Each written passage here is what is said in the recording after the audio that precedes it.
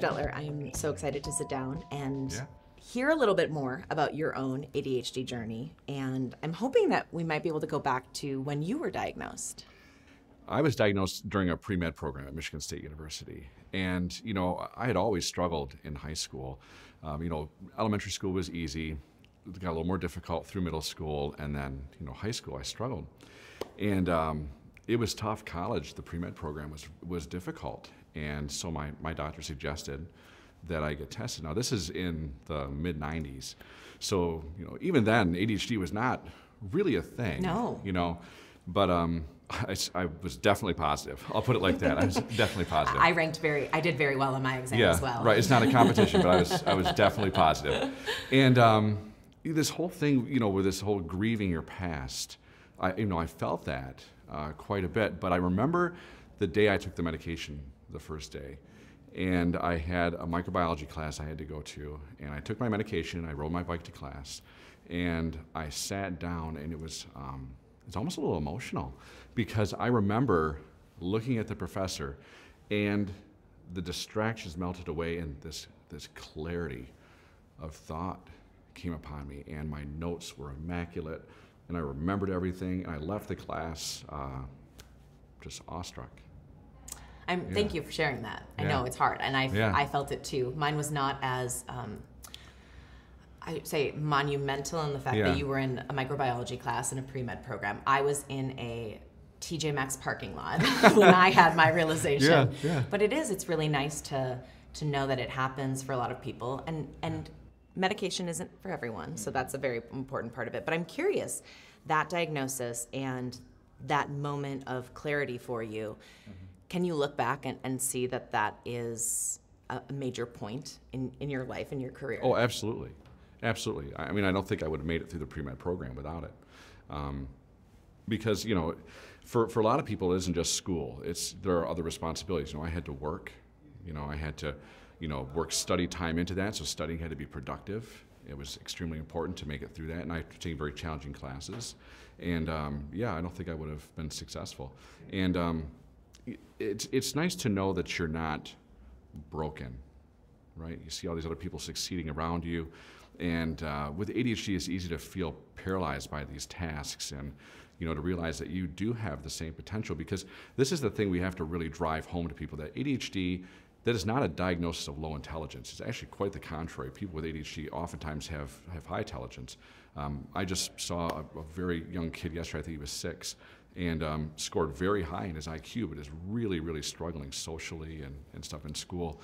And that's the problem. And now parents are aware of this. They're ahead of it now. And he's not going to deal with all the things that I had to deal with in the past. But very easily, this extremely brilliant young man could have built this narrative for himself that he was unintelligent. And that's a shame. It is. That's a shame. It is, and I think it's something that a lot of people deal with, regardless of what your mental health diagnosis is. Yeah. So I'm curious, when you look at how ADHD has affected your life, what are some of the negative things that stand out? And you talk about, like high school was difficult. Is it the organizational side of things? Is it staying focused? Yeah. Yes and yes. So, there are some negativities there, but it's important to be honest with yourself and honest with people around you so they can support you better. So, I was fortunate enough, my wife was a project manager. And so oh my word, yes. So, and very good with money too. And so she supports me. She writes, lists for me. We talk about my deficiencies pretty openly. And I have a great executive administrator that helps with scheduling. So that's the biggest thing. Time management is huge with ADHD, and I still struggle with that because in our minds go so much faster. And so if I plan out my day and say, okay, I've got these 4 or 5 things I have to get done, in my mind I'm gonna bang those out really fast. But in reality, it takes longer. Yes. And we don't account for things like travel time or those things. So we're chronically running behind. We're chronically feeling stressed out because of the scheduling issue. So that's one deficiency. And the other one is prioritizing tasks, because as an ADHDer, we prioritize tasks not necessarily based on urgency, but how much that stimulates us during the day, right? So maybe this project needs to be done, but I really like this project. Exactly. So I'm going to do that one instead. The shiny object. The shiny object. But yeah. the thing is, we say the shiny object and we joke about it. But it's really the dopamine. It is. Oh, yeah, absolutely. Yeah, it absolutely is. And then getting distracted. So you may be in the middle of a task, and that task generates a new task, and now you're off doing that. So, once you recognize the deficiencies, you can start to mitigate them, but you have to be honest with yourself that they exist. And I think people who are newly diagnosed, maybe, seeing this and hearing us, they may not realize that those deficiencies exist until now. They may be sitting there saying, oh my word, this is me. This is what I do. This is ADHD. I never knew that. Yes. And I will tell you, for ADHD Awareness Month and Refocus Together, which 31 episodes, 31 stories in 31 days, every person I talked to mentioned something new where I was like, oh. The light bulb moments. Light bulb moments. Yes. And time blindness, yes. I always knew I ran late. Right. But why was I running late? Right. Because my 5-minute trip into Target is never 5 minutes. It isn't. Never. But it's interesting, the self-awareness that comes from being open about things. Right. And the other thing with people with ADHD is deadlines play a huge role. And so many times if you say you have 30 days to get this project done, we're going to sit on that project until the very last minute. And it's almost, I don't know if it's stimulating or something, but having that timeliner up against... It's the urgency. It's the urgency. And so it's the adrenaline rush. Yes. We kind of live for it. Right, and people without ADHD say, why do you wait to do it? There's kind of a running joke with my wife and I tell her, if you go and do something and you say, have the house ready, I'll be home at 5, don't show up at 4:45 because it's not going to be done. Could you tell my mother that? Because I feel it's how it is. The worst. It is. I mean, I have all day to do the task, but if you tell me you're going to be here at 5 and you need these things done, don't show up early because they won't be done. Or at least don't be mad if you show up early. Right. I'm like getting dressed, dinner, and the dog is barking, and I'm like, Mom, 30 minutes early, come on. Yeah. You know what's really telling? I love to talk about how people clean their house with ADHD. I don't know if you've seen this in yourself, but you watch someone without ADHD and they'll clean one room and they'll organize it all, and they'll find things that go in other rooms, they'll put them in piles, and then they'll take them up. But people with ADHD, we'll start in the kitchen and we find the phone charger, and then we bring it up to our room, and now I'm cleaning the room, and now I find the cup and I'm back in the kitchen. And this is how people with ADHD function. And we get it all done, but it's the distractibility is you really have to be cognizant of it to be effective. The smirk on my face is, yes, of course I totally know what that is like, because that is exactly how not only I clean my house, but I go through the day. Right. So I would love to know, from your perspective as a healthcare provider, how instrumental has it been being able to share your own experience, or at least give people who come in to talk about ADHD? You can empathize. You can offer actual solutions that work because you've either tried them or you've looked into them. It's such a complex diagnosis, and I think people get really overwhelmed by it.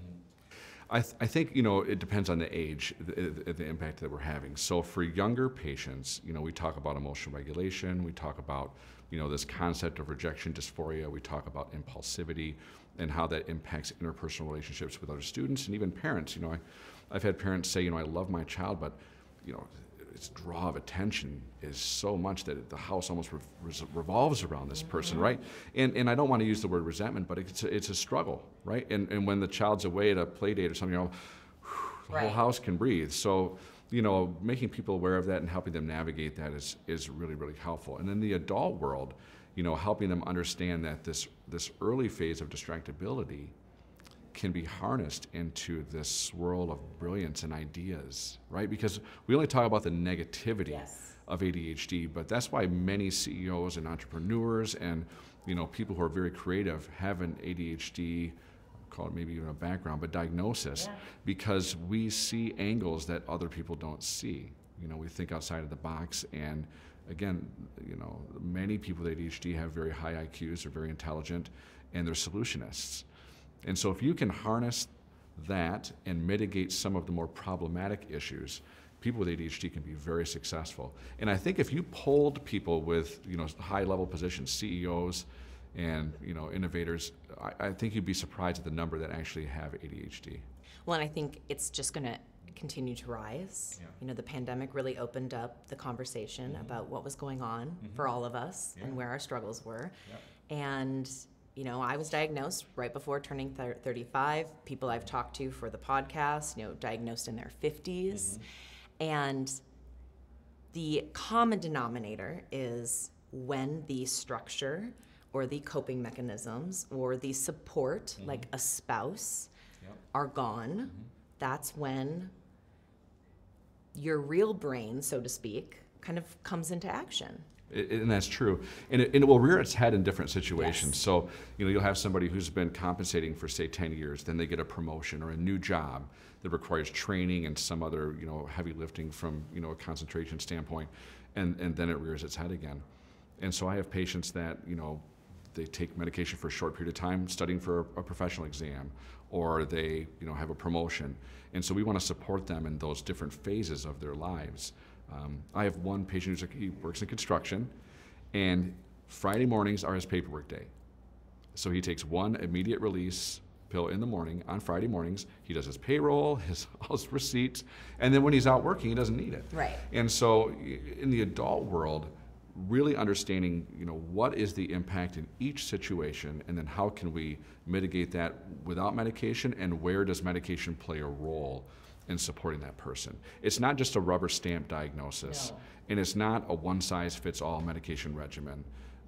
You really have to consider all of the factors and build a plan that works for each patient. And it's other things like sleep and exercise and food. It is, yes. And the art of medicine comes, in knowing which drugs do multiple things. Right. So, for example, if I have a patient that has social anxieties, speaking in public, less of a hyperactive component and more of an inattentive component, I may use a drug like propranolol or Indirel, which helps with that, and then a very low dose stimulant. Someone who has some agitated depression alongside of their ADHD, more of an impulsivity issue, I may lean towards Wellbutrin in that patient. And so this is where the expertise comes in and saying to patients, okay, we're going to look at the whole picture of you, not just ADHD, all of your issues, and then find a regimen that makes it most successful, taking the least amount of medication to be helpful. When you look at how ADHD shows up in your life, what do you see as the positives? What's your superpower? Well, I think people with ADHD are fun. We're fun people. Are fun. We're fun people to be around. And a lot of us are, charismatic, good public speakers. Solutionists. So I think that's the fun part as we age.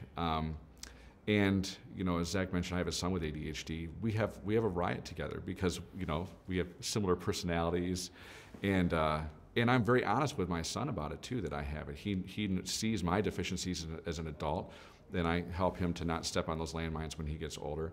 But I think just being honest with yourself, comfortable with yourself, embracing those deficiencies, and recognizing the gifts is the key to success with ADHD as an adult. So one of the things that stood out to me with some of the people I talked to was like the positivity and the self-awareness. Yes. Yeah. I want to end by asking, and I'm very curious because being a healthcare provider, sure. When you look at ADHD, and we've come so far even just since ADHD Online was started, right. The pandemic really escalated our understanding because we had to. We had to figure it out. When you look at ADHD and what the general public knows about it, what do you wish you could change? Oh, that's a great question. So many things. One is that it's not a diagnosis of character. It's brain chemistry is what it is. And so it's really important that kids know they're not broken, even adults. And it's something that should be addressed. It's something that when kids take medication, they have to understand it's not making them smarter. It just helps them to focus a little bit more, so a lot of time on education. But the one thing I want people to know with ADHD is that it can be a superpower. The potential's there. In a population who sometimes sees a very dull future and underestimates their potential, the number one thing I want them to know is that this, harnessed correctly, can be a superpower that can make you very, very successful. And you can be successful because of the ADHD, not in spite of the ADHD.